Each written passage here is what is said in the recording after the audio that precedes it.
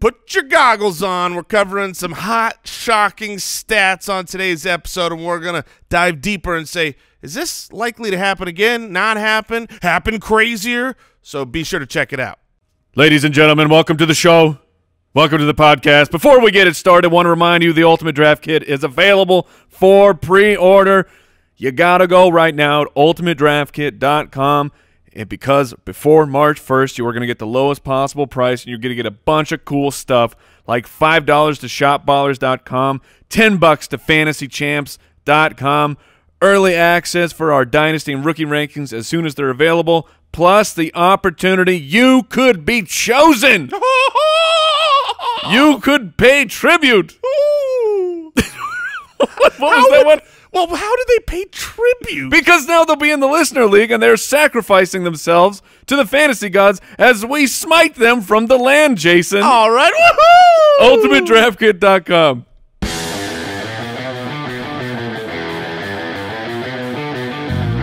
Welcome to the Fantasy Footballers Podcast with your hosts, Andy Holloway, Jason Moore, and Mike Wright.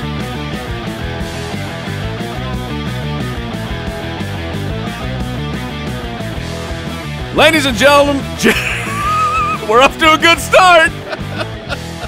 Ladies and gentlemen, welcome to the podcast. I am now your fearless host for the week, Mike the Fantasy Hitman Wright, joined by this week's best friend of the moment, Jason Moore. Always love being your best friend, Mike. I like it too, but I like it too much. Right, it's got its small samples. Yeah, because if it was all the time, that'd be boring and bland. Nobody wants that. Welcome to the podcast. Make sure you check out ultimatedraftkit.com like I was talking about.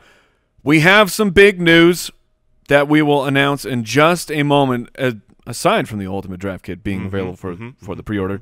But welcome to the show. On today's show, we're going to be talking about eye-scorching, heart-melting stats that might freak you out your pants. It's just going to shock you. So shocking. It's going to be like you're playing with an outlet with a metal fork. With a fork, yeah. 2 prongs in. Oh, stats! Kids don't do that.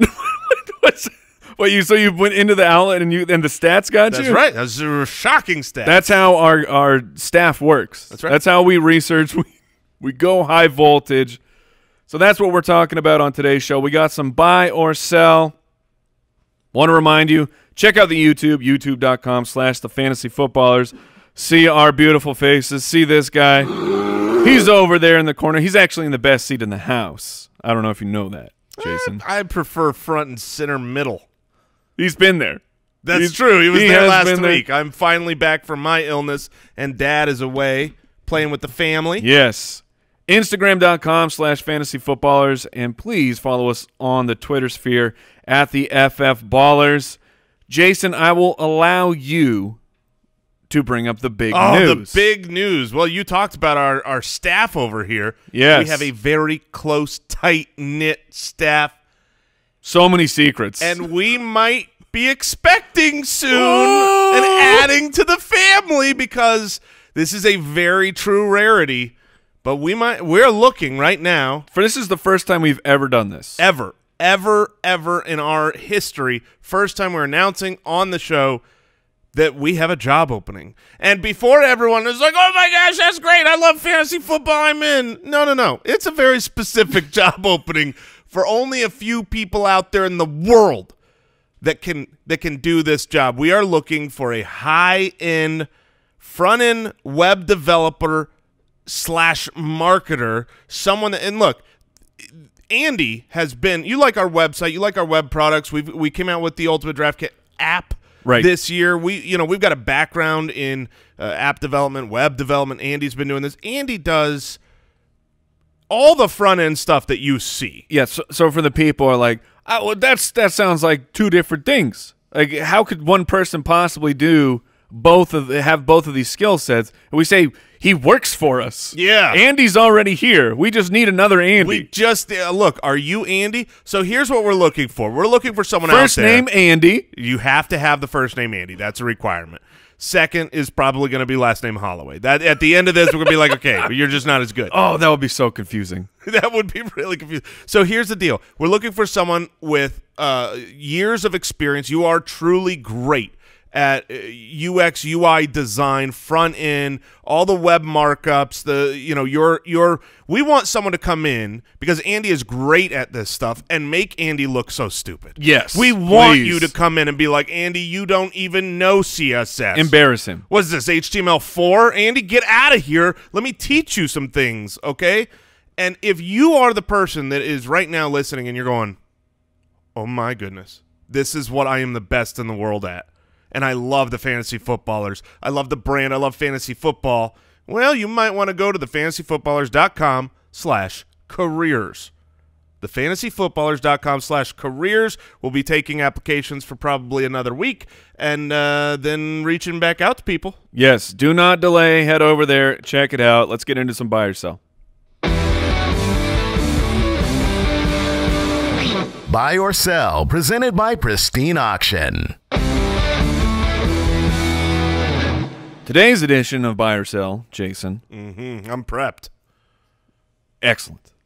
It is about Phillip Lindsay, superstar undrafted free agent running back, plays for the Denver Broncos. Will Phillip Lindsay top 1,000 rushing yards again in 2020? For some context, you might say, of course, Phillip Lindsay will do that. He's done it every year of his career. He has, but he has also done it by the hair on his chinny chin chin. Because last year, just over 1,000, so 1,011 rushing yards. And the year before that, his rookie year, 1,037. He's in a bit of a timeshare with Royce Freeman. How do you expect Phillip Lindsay will be used in the offense? Will he hit that 1,000 yards on the ground? So Phillip Lindsay, I think, is a truly excellent running back. Like when we watch him, he is fast to the hole. He's quick. He's shifty. He's everything you need, which is why he can be a undrafted guy who's put to back-to-back 2 separate 1,000-yard seasons. But you need context from last year, right? Last year, the first half of the season, he was averaging 4.5 yards a carry, looking great, not getting the opportunity. They go into their bye week in week 10, and coming out of the bye, they decide he's going to be the man. They give him much more of a workload, and during that time, he was actually worse on his efficiency side. So you think, well, for him to really succeed, he needs more work. But then when they gave it to him, he wasn't as good. And the beginning of the year, when it was a timeshare, he was very efficient. He was not as involved as anybody in fantasy would have liked in the passing game, and now you've got a change at the offensive coordinator position. Pat Shurmur coming in. But I view that as a positive. Do you? I do. Pat Shurmur has been in charge of, when he was an OC, he's been in charge of some very prolific rushing offenses. Yes. 2017, for the Minnesota Vikings, they were 7th in yards a couple years back. For the Philadelphia Eagles, top 10 for 2 consecutive years. I mean, he has it in his resume to have a top 10 rushing game. He certainly does, but I would look to those Eagles and remind you that was the Latavius Murray, Jerick McKinnon year where he had a really nice split. You mean Vikings? Yes. Yeah. What did I say? You said Eagles. Nope. I meant Vikings. Where he had an excellent year on the ground, but it was a timeshare. It was split. And he's one that's going to use what he has. Like Pat Shurmur, I think, is a smart coach. He didn't have a timeshare with Saquon because he had Saquon. Right. Well, he's got Royce Freeman, who's not bad, and he's got Phillip Lindsay, who's pretty good, and I think he's going to timeshare these guys. So if I had to put right now, I think it's a very tough line, but if I had to say for sure I'm betting that he hits the 1,000 or misses, I'm going to say he misses because I think it will be a little bit more status quo from being a full running back by committee. I think he will. Yeah, I'm going to sell it as well. I mean, he's been just barely making it. This Phillip Lindsay was like he was the most frustrating running back 19, I think, in the history of fantasy football, where you were never sure you could play him. Even when he was getting you points, he was just kind of there. Like, I mean, he was succeeding for you, but you never felt really great about it. There was a stretch of 3 weeks in a row where we're watching all the games, as we do, and every time I look up at the TV, Philip Lindsay is looking like a magician. And we're just like, man, this guy's dominating. Smoke bomb. And then all of a sudden at the end of the game, it's like, oh, he had 63 yards. What? Like, where and very few receptions and no touchdown. It was sucky for fantasy, even though he looks great. And, yeah, it was very frustrating. So maybe it's the sourness of his fantasy letdown, the lack of receiving work, which he's good enough at. But, yeah, I'm gonna sell. All right, that was buy or sell from Pristine Auction. PristineAuction.com. Use our registration code BALLERS, and you're going to get $10 credit for your first purchase.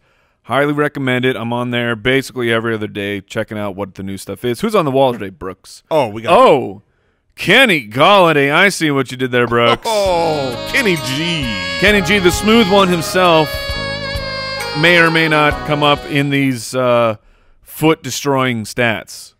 I'm just trying to find a new body part to take care of. We'll take the whole body down by the end of the we'll collectively get bodied. Stats so intense they'll break your hip. Stats so hardcore your digestion system is ruined.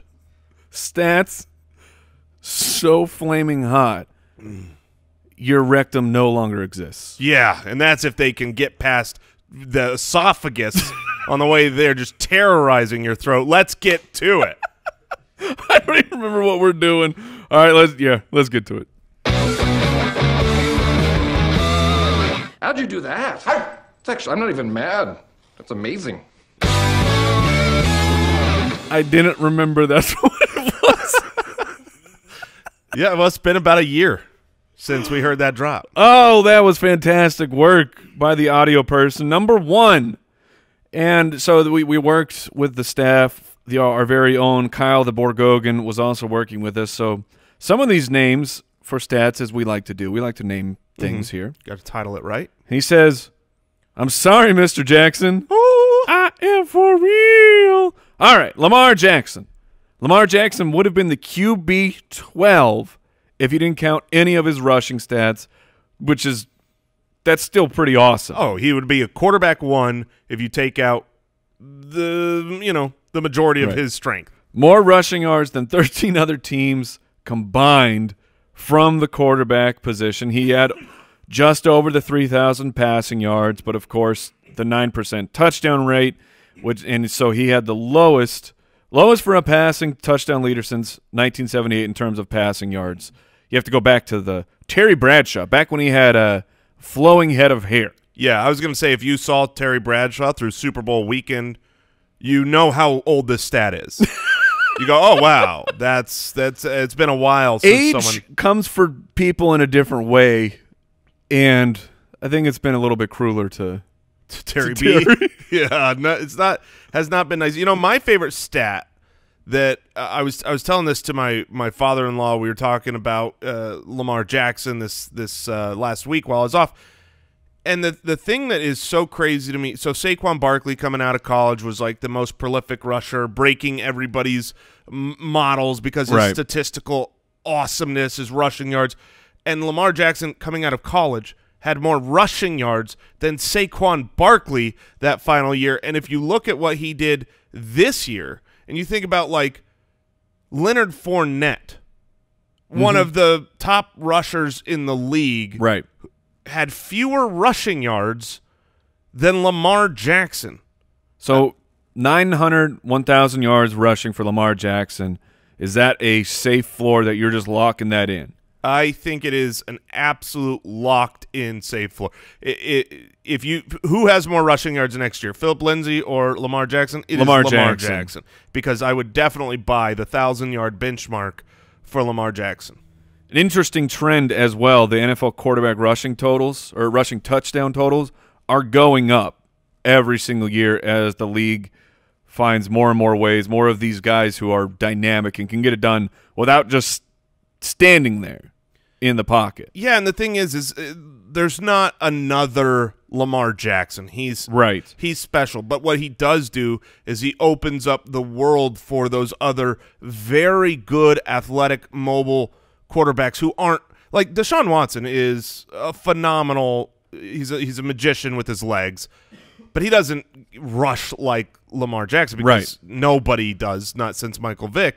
But the success of these teams is allowing more college quarterbacks with that athleticism to come in and say, okay, let's utilize this. And so, yeah, the rushing touchdown numbers are only going to keep going up. Also, a side note here, on Madden 20, Lamar Jackson he's Bo Jackson from Tecmo Bowl. Oh, he breaks it? Yeah, I've been playing my boy. Like he finally got to the point where he's like, okay, Dad, we're not just on the same team anymore. We're going to play. And I'm like, are you sure you really want to do this? He's not the best at losing yet. He's excellent at winning. Like, when he has done something well, you know about it. But the losing, not so much. And he just keeps Lamar Jackson destroying me every single time we play. It'll be 4th and 20 plus on his side of the field, on like his 15, and he's like, oh, I'm going to go for it. I'm like, okay, boy, I think you should punt. He's like, no, I'm going to go for it. And then he'll run off an 80-yard touchdown on me. And this just happens over and over. Fix the game. I don't think it's broken, Mike. I think it's resembling real life. I mean, you could say fix the game. Terrible. Like they should put ankle weights on Lamar Jackson just by rule. And then they have this like X factor now where he gets supercharged every time if he gets 3 10-yard runs. Now he's faster. Oh, no way. Yeah, it's like the NBA jammed him, and I lose to my son now all the time in Madden, and it sucks. All right, 5th-year wide receiver breakout. This one is brought up in honor, of course, of Mr. DeVante Parker. Now we want to highlight the fact that it seems like a wide receiver breaking out in their 5th year seems like that's impossible. It seems like this has to be just a very, very rare thing.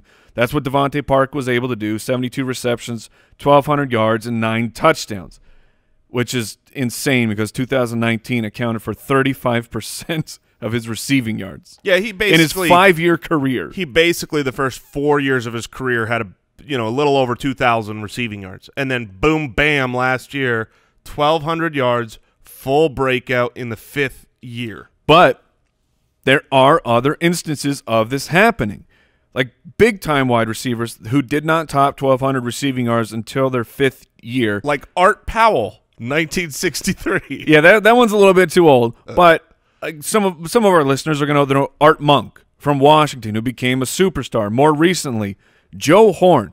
Joe Horn turned into an absolute fantasy stud as soon as he arrived in New Orleans, but he had really done not a lot.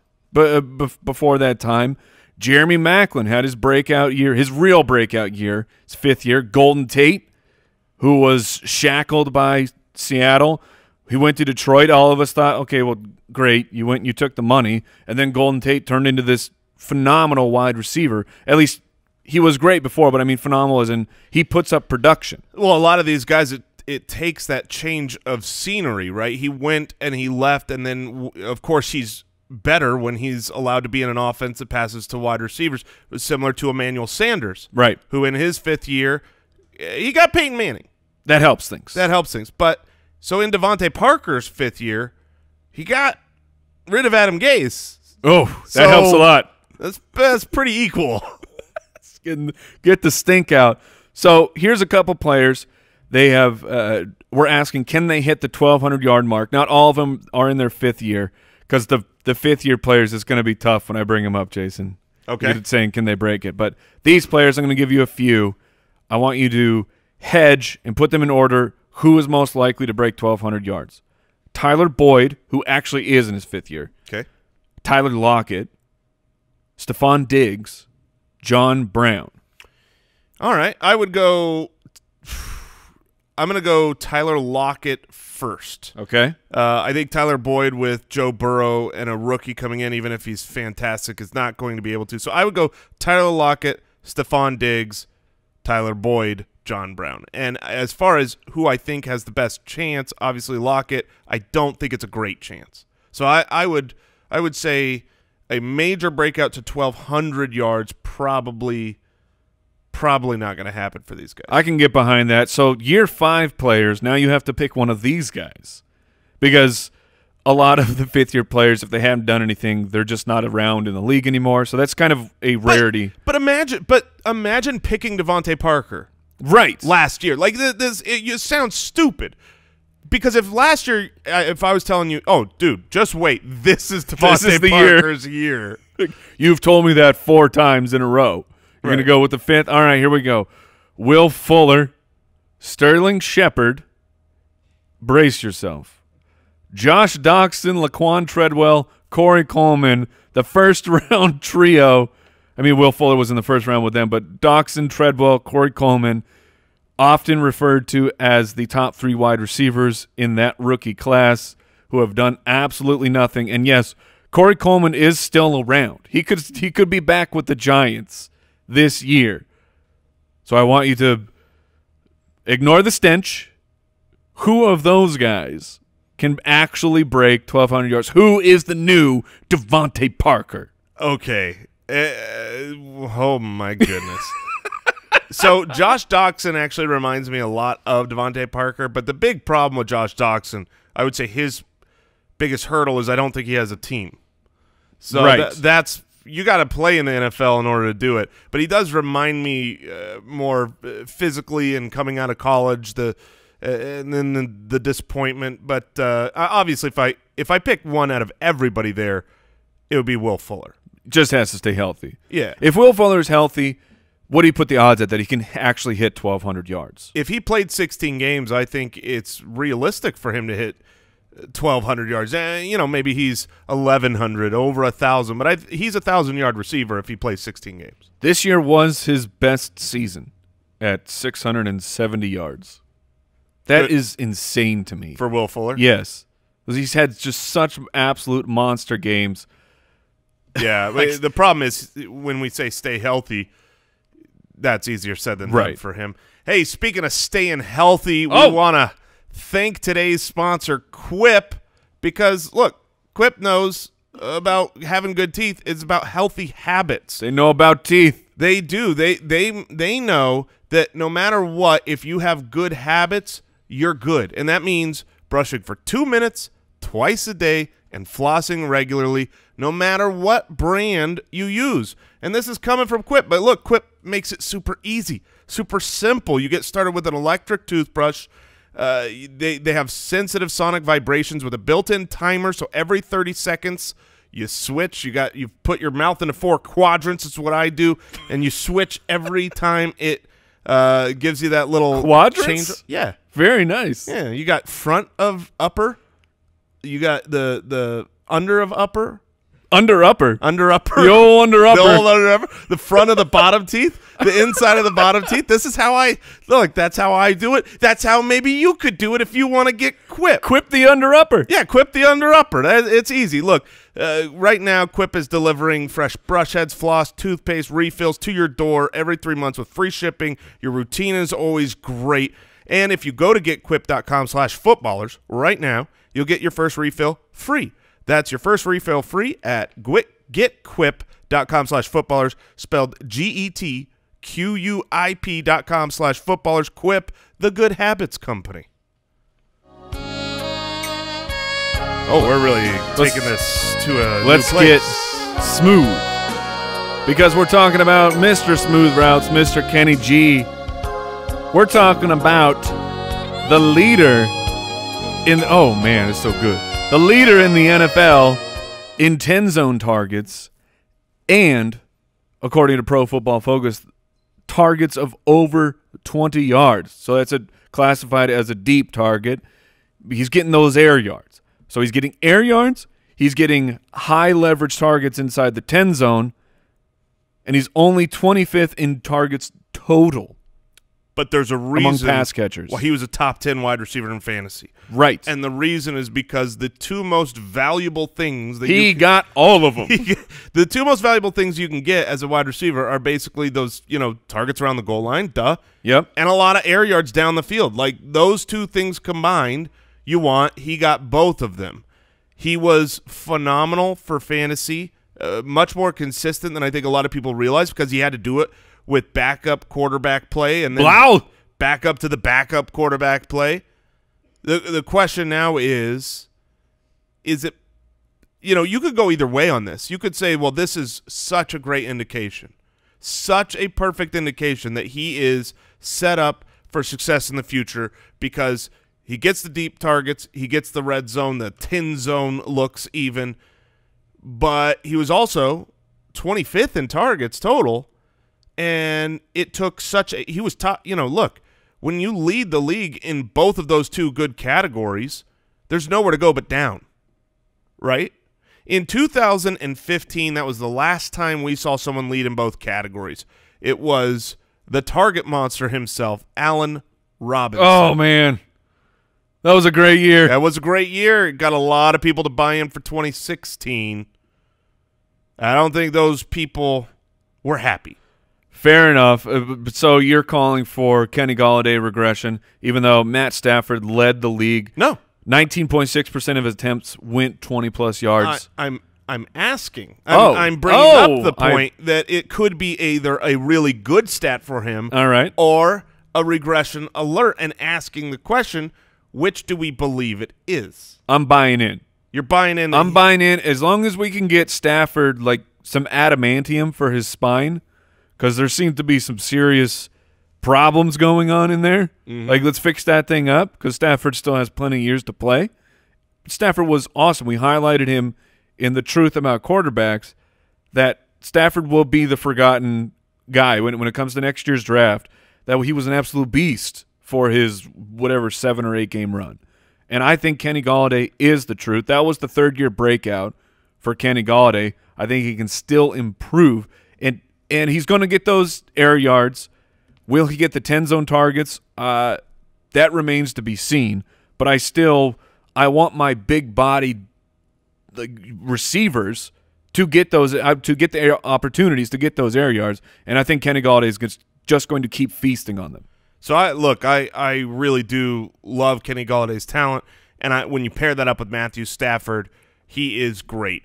But if at the end of the day, I think he will come down from these two stats, and similar to what you saw with Allen Robinson, when it just seemed like, well, he was getting everything perfect. The following year in 2016, he had the same amount of targets. He also had the same quarterback.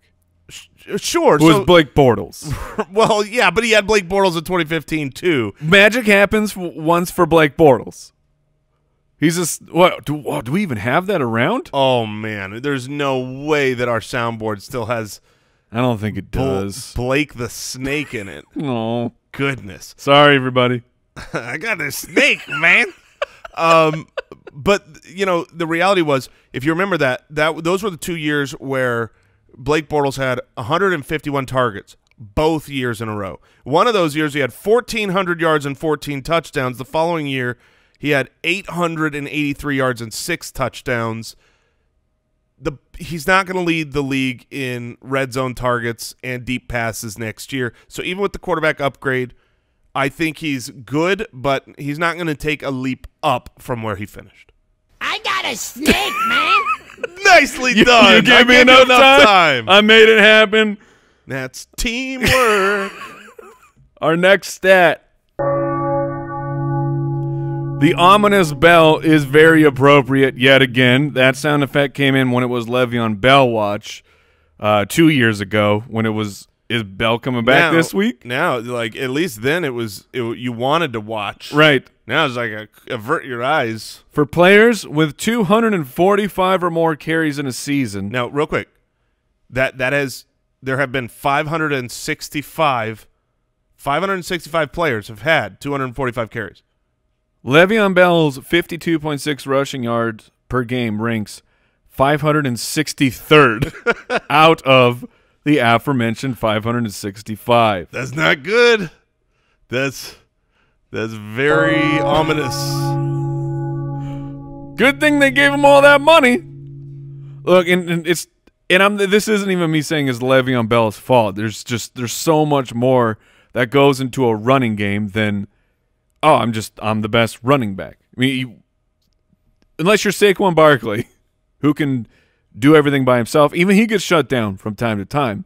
If you don't have help from the rest of your team, if you have a black hole calling your plays, you're not going to be able to get it done. So projecting Le'Veon Bell moving forward, Jason, are you taking the volume? Last year he was the 9th overall pick. I can't imagine he tumbles too far. But let's say Le'Veon Bell is there in the 3rd round. Would you ever consider going wide receiver, Le'Veon Bell? I do not want Lev Bell to be my running back 1, so I wouldn't do that. Now, would I consider having Lev Bell in the 3rd round? Yeah, I would. I mean, the volume is still – Lev Bell was the running back 17 or something, I believe, this year, and that's not good. It's certainly not good when you're drafting him, to be a top 10 back. But if you're drafting him appropriately, if he falls enough, then yeah, I'll take the volume. Do I believe narratives that they're going to fix the offensive line, another year with Adam Gase? Offensive line, end of season ranking for Pro Football Focus, the Jets were 28th. Right, and so that's a huge area to improve for them. Let's say they go out and sign someone in free agency, they draft someone. You've got another year for Sam Darnold, and obviously he missed part of this year. A little kissing everybody. When he was the Smooch Bandit. Yeah. Yeah. And you've got Adam Gase. So there's going to be narrative of Lev Bell should be drafted very high again because the volume is there and now things are going to start clicking, and I will not in any way, shape, or form buy into that. Not at all. I don't trust Adam Gase as an offensive mind to get the most out of his players, and I don't think it's a coincidence that on this not great team, a now aging running back getting volume is ending up 563rd out of 565 people. I'm not buying in next year. Let's talk about another old man then real quick. Okay. Adrian Peterson. Very old. Could he much possibly older. be the next Frank Gore? Adrian Peterson had 12 runs of 15 or more yards. That's as many as Ezekiel Elliott.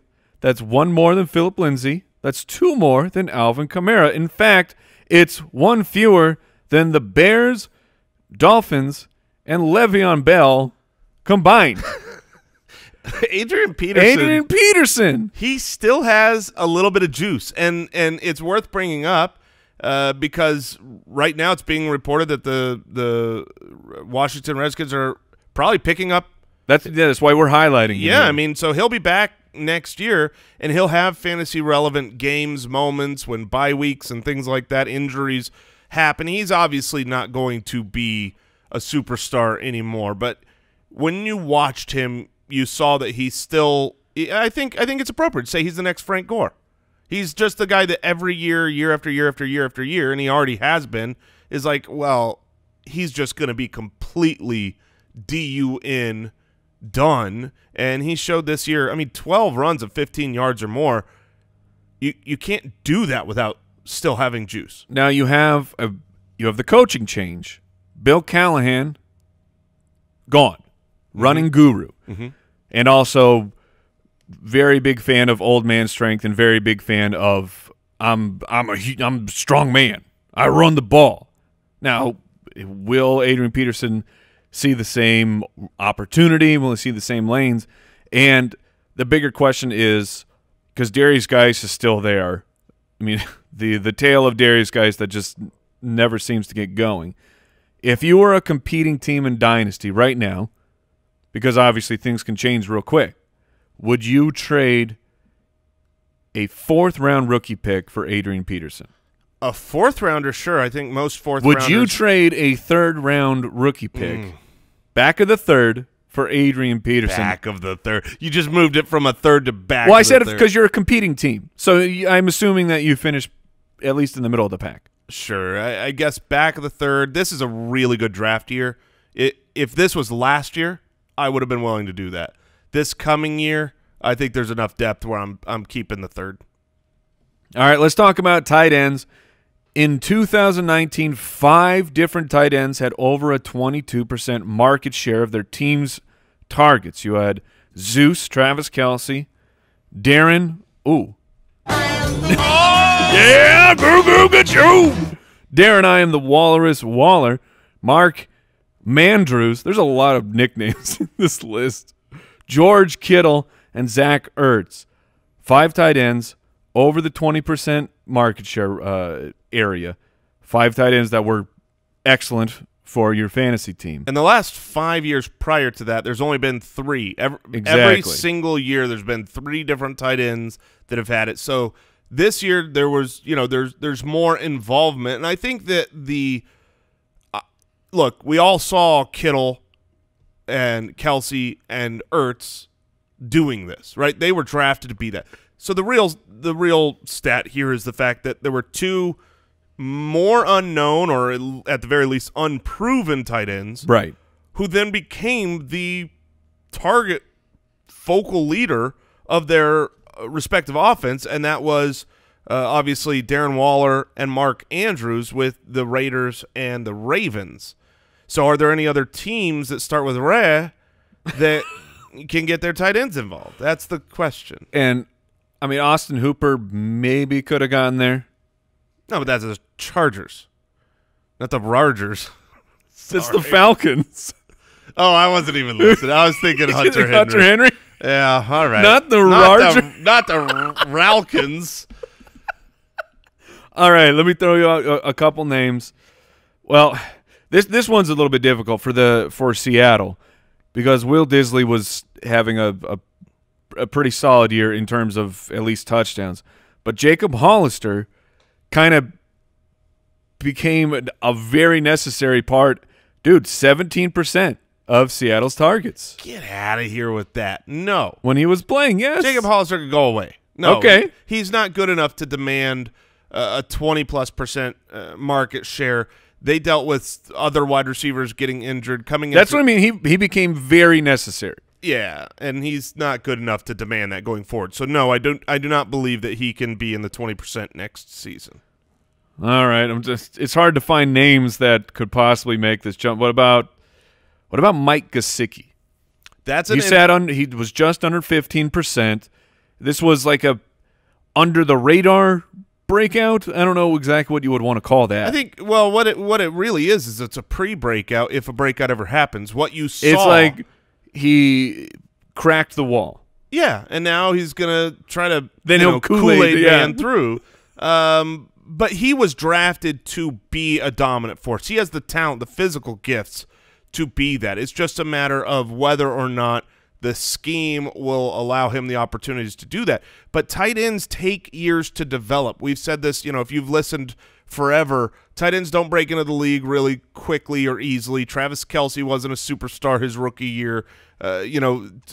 George Kittle wasn't a superstar early on.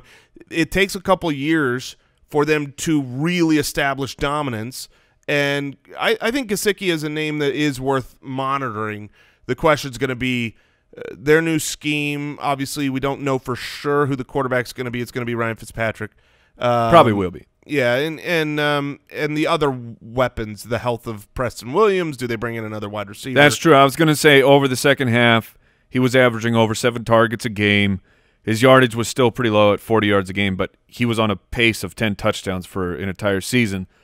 However, Preston Williams' injury kind of coincides with that timeline. It did. He benefited the most. Well, him and Parker both, but Gesicki would not have had the opportunity to break out the way he did the second half of the year if Preston Williams had stayed healthy. That being said, look, this is the NFL where once a guy breaks out, once coaches can see the talent and the way to utilize a guy on the field, they're not just going to go, wow, I don't need that anymore. If he can do nice work. Nice work. Get in the back of the line. So, yeah, I think he's just about the only name that can add to this list. But I expect this list to be smaller. I do not think Darren Waller next season hits the 20%. Hits the 20% mark at all. You talk about a that team, will be sad. It will be because it's a great drop. Let's hear it again. Yeah! They lost Antonio Brown, Tyrell Williams at times, Hunter Renfrow at times. He's good, but Waller was a beneficiary. Yes. All right, let's talk about some teams who aren't who we thought they were because it's the NFL. Wacky things happen. things get turned upside down sometimes. The Rams, who were on this rocket ship trajectory of third in 2018, they were third in rushing yards, fifth in passing yards, second in points per game. They dropped all the way to 26th in rushing yards per game and 11th in points. I'm actually surprised to see that they managed to hold on to the 11th position. Well, you know, their passing game didn't really take as big a hit as I think. Well, because they were trying to catch up all the time. So I mean, those were a lot of empty yards, I think, for the Rams. There was some garbage games, garbage time games, but I think that the passing game was fine. I mean, you had Cooper Kupp tearing it up for a while, and then you had obviously Robert Woods very consistent in the second half of the year. And Higbee. The Higbee breakout really changed things. I think the real issue here was the offensive line and the running game. So coming into this season, we should have been able to see that there was major offensive line problems. I feel like, you know, it's always hard to say, is this just hindsight being 2020 and being like, oh, well, duh, or that's how I like to do my analysis. Coming into the season, because so much talk was made about Todd Gurley's knee. And, and whether or not they're going to use him, and they drafted a high running back, and you know, it was all Gurley. And so I guess the question is, do you think their running game is because of Gurley himself, the man, his knee, his ability?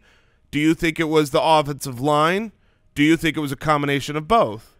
It's always a combo of both, but in terms of weight of where I'm putting the majority of the blame on the offensive line, but I do think that Gurley's having that skill set is going to degrade, and it's going to start degrading more and more every year because of the knee.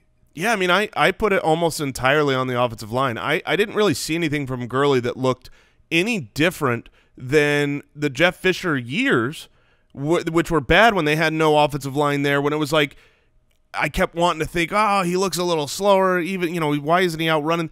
He's a guy that when you give him those opportunities, he can break away amazing plays, and for some weird, strange reason, they didn't utilize him in the passing game the way that they had the few years prior. And maybe that is due to the offensive line, the scheming, bringing more tight ends in to help block. But, yeah, teams can change. What's another team? So the 49ers, rushing yards in 2018, they were 13th. I mean, Kyle Shanahan, he likes to establish it. Passing yards, they were 15th, and in points scored, they were 21st. So pretty mediocre across the board.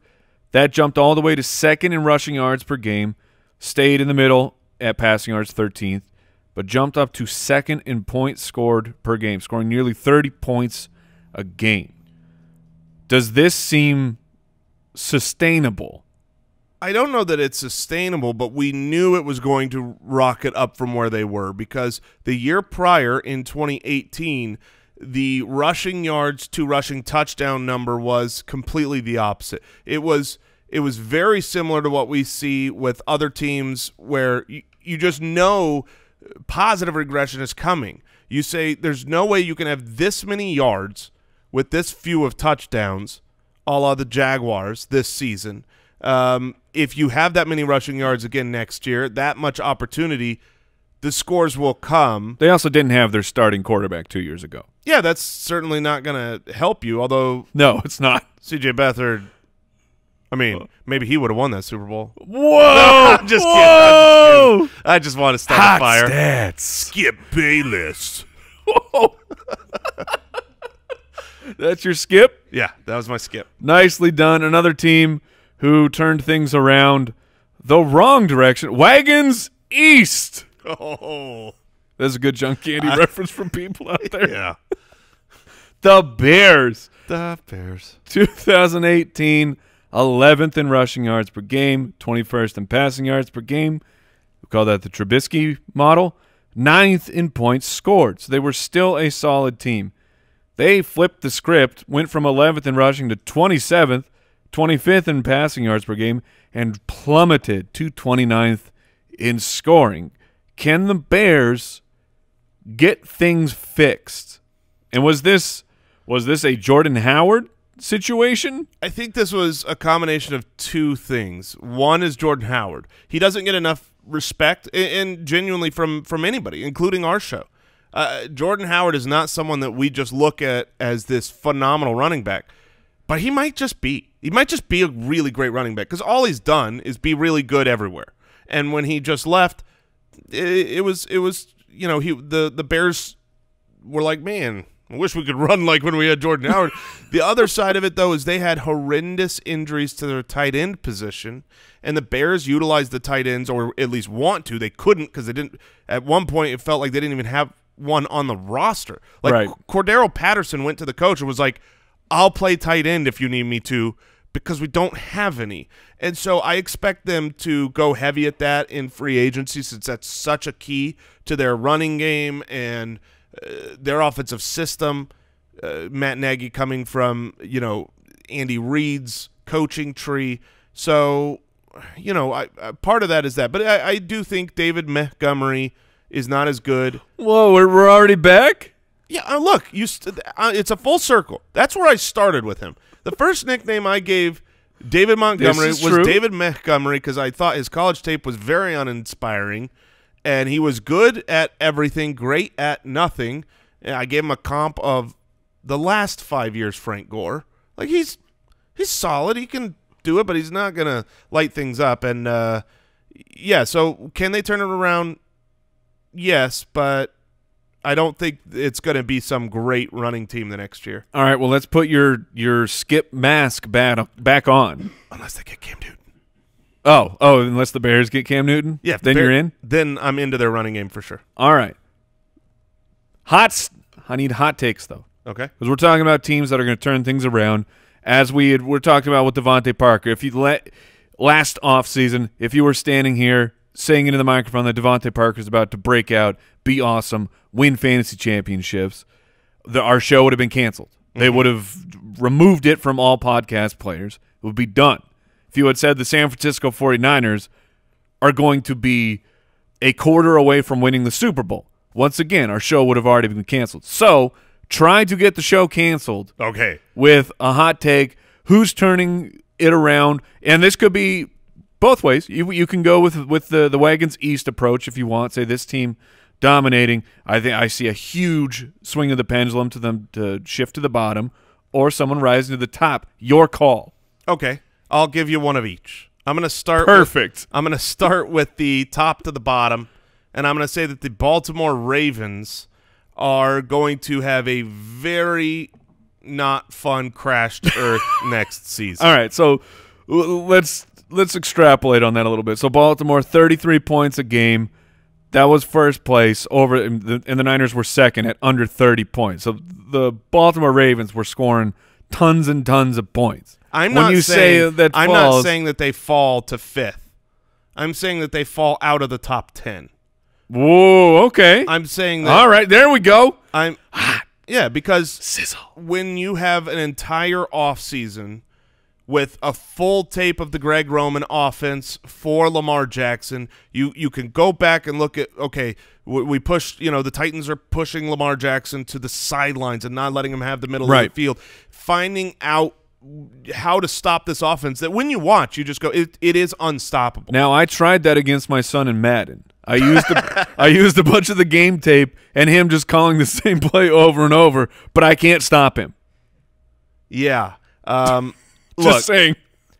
Lamar Jackson's a freak. And yes. Everybody thinks I could tackle him here, and they can't. I certainly don't. But the 9% touchdown passing rate that will come crashing down, and if they can figure out a little bit more of the RPO stoppers with an entire offseason, I think that there could be struggles there on offense next year. So that's the one that I think going from the top to the bottom. That will have a bit of fall. I'm going to take the low-hanging fruit. I will say the Pittsburgh Steelers go from one of the worst offenses to a top 15 offense. That's hot takes. Oh, super hot. How about super safe hot takes? How about the New York Giants? Okay. What are they going to do? They're going to get worse? How?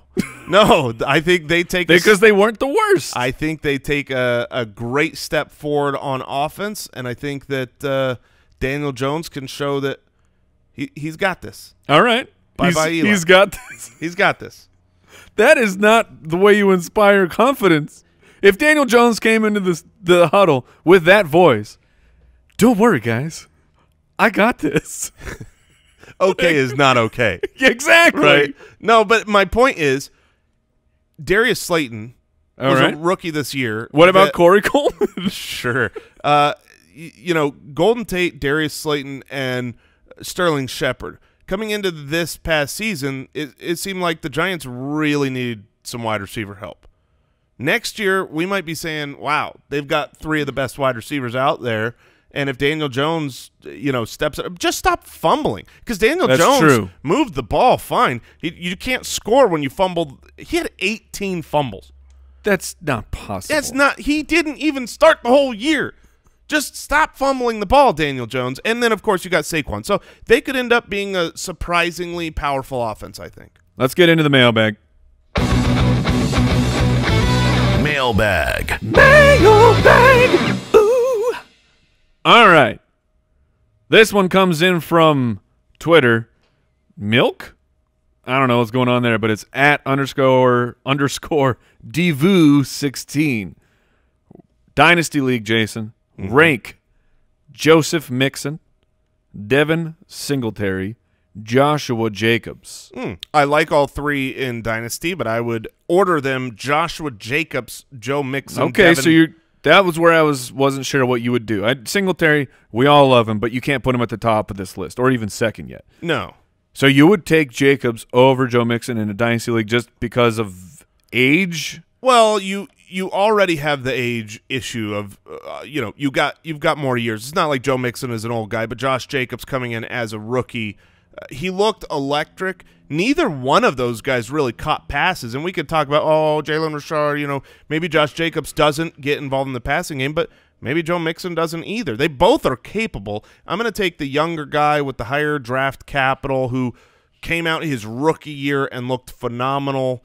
I think Josh Jacobs has a brighter future. This one's from Twitter, from Ethan Roberts. If you could institute a new rule or remove a rule from the NFL, what would it be and why?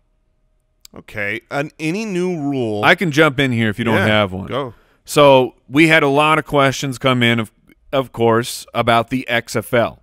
So first, Jay, did you watch any of the XFL over the weekend? I am happy to report I did not catch any Why of it. No, I'm not ashamed to report. I'm not happy to report that, but I'm not ashamed to say I did not catch any of the XFL. We want the XFL to succeed. Heck yeah, man, I love football. More football. Go football. But I did not catch any. So I didn't get to watch a ton of it. I'd say I probably watched 20 minutes or so. But the best thing that I saw a play go to review. And they called it a first down on the field. It looked like the spot was a little bit questionable.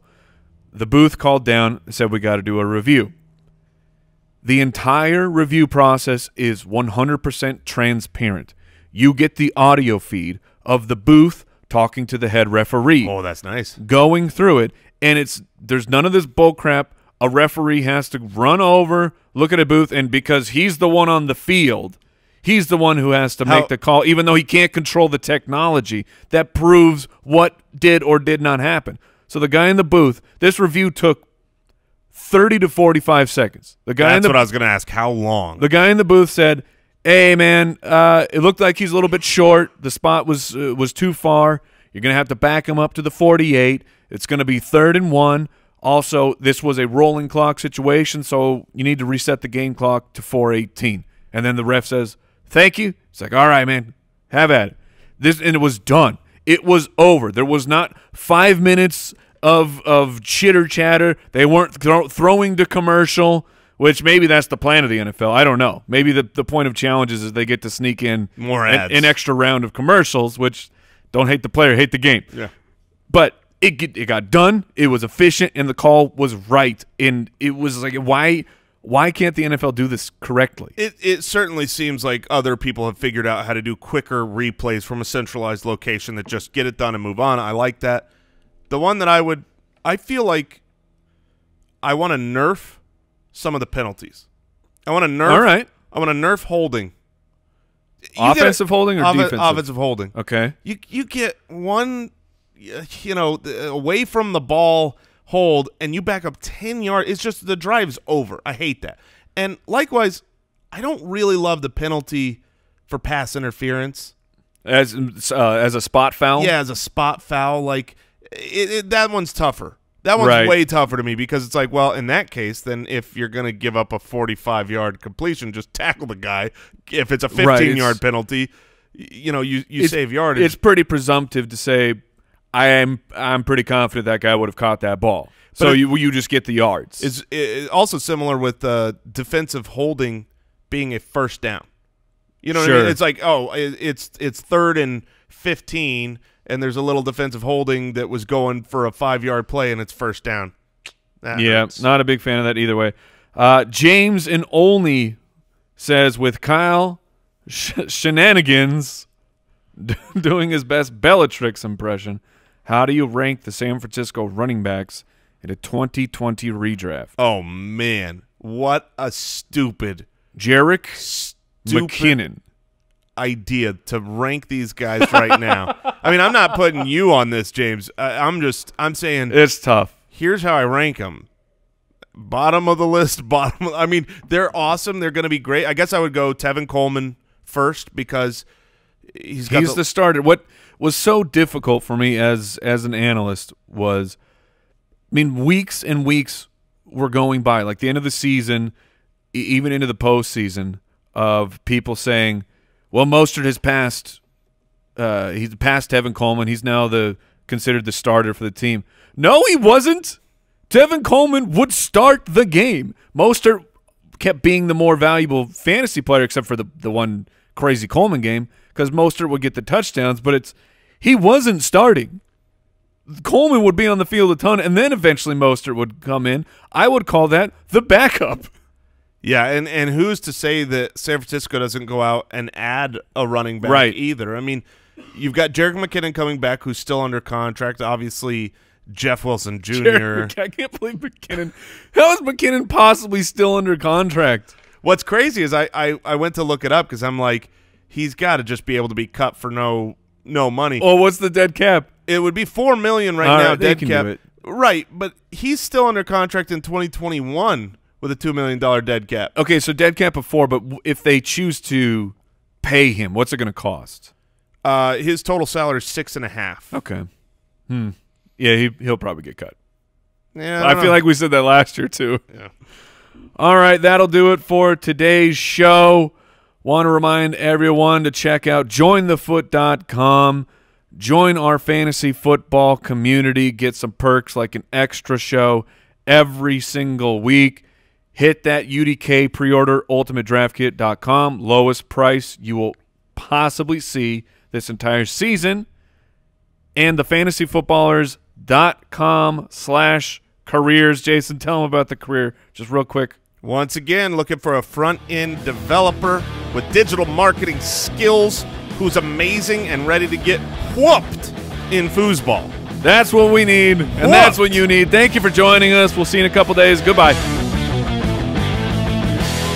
Thank you for listening to another episode of the Fantasy Footballers Podcast. Join our fantasy football community on jointhefoot.com and follow us on Twitter @TheFFBallers.